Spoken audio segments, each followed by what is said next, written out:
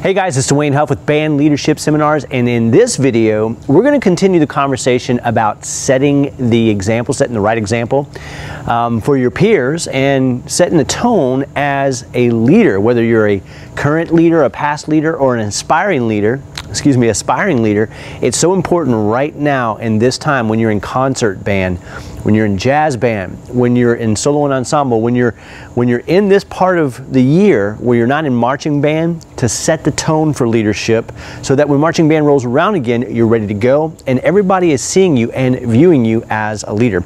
So in the last video, we talked about how your attitude can shape the example that you set for your peers or don't set for your peers. In the video before that, we talked about making those connections. But today, it's quick, simple, and it's easy. Setting the example, one of the greatest opportunities that you have to set an example right now for your peers is in the way that you choose to practice. Now, one of the biggest indicators of someone who's worthy of being a leader and leading peers is to set the example and to set the tone and to set the pace for practicing. Now listen, if anybody hates to practice, even to this day, it's me. I love to perform.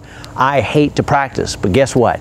The more we practice, the better we get. And if we'll slow things down, isolate the things that are giving us a challenge, and work through them diligently, you know as well as I do that that work and that effort pays off. In fact, there are probably things right now, I'll just prove this to you. If you go right now and you start playing your part that you played in your marching band show this past season, I bet you still by memory, and we're a couple of months removed here, you couldn't mess up the music if you tried. It's locked into your fingers, which is proof that the more you practice and the more repetition you go through, the more it's going to stay in your fingers and create that muscle memory. And I just want you to take that forward as you practice this season as you're in concert and jazz band.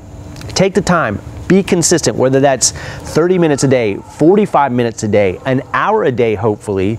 Sit down, practice, slow it down, go through the process, because not only is it making you stronger as a musician, but it's going to give you two more advantages as a leader. Number one, it's going to set the example for your peers. Number two, it's going to put you in a position where you can help other people work through the challenges of the music they're playing. And then number three, it's going to help you be seen in the light by your peers as somebody who's worthy of leadership, who they trust, who they respect, and they want to follow. You might not be the best musician, you might not be the best player, but you're the most committed, you're the most dedicated, and you're the most willing to help other people succeed and share what you know. But if you don't practice your part, and if you don't really dive into the music, you don't have that, that expertise and the benefit of being able to help others do it. So just remember, no matter what the music is, no matter what the season is, whether it's concert, jazz, or marching band season, the best thing you can do if you want to be a truly effective leader and be someone who's worthy of being called a leader and have other people follow them, set the tone, set the example. Practice more than anybody else. Hustle harder than anybody else. Dedicate yourself more insistently to that practice routine than anybody else. And I promise you, your band director, your assistant band director, the field staff, and your peers, most importantly, especially the ones in your section, are going to look to you with respect and want to follow you when the marching band season comes. But this is the time, right now. Don't put it off. Set the example. And I'll share this with you in closing. I remember sitting in a practice with I think it was a symphonic band or a wind ensemble in college, and I was sitting with a band director I didn't particularly care for, but he said one thing that just really changed everything for me. He said, when you go into the practice room, don't waste your time practicing things that you already know, that you're already comfortable with. That's just a waste of time. If you want, you can warm up with those things, but spend your time judiciously. Circle the things or make notes of the things that are giving you the most challenge. Take your metronome, slow it down, work it up to the pace where it needs to be, and then put it back in the rest of the music. That's the most effective use of your time.